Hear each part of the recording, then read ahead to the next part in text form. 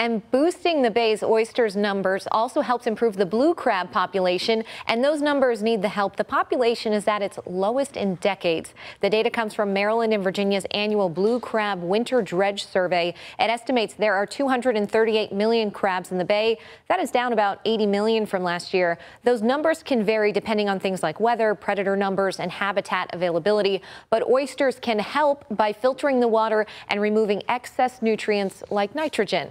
We spoke with the Virginia Executive Director of the Chesapeake Bay Foundation about the numbers, what's being done, and where we go from here. He says another conservation effort showing success are living shorelines. That's a human-made shoreline that instead of a seawall uses sand, plants, and rocks.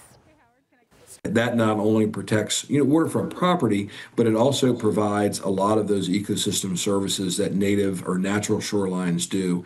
And the data is showing us that, especially when it comes to blue crabs, those living shorelines are particularly effective at replacing that blue crab habitat.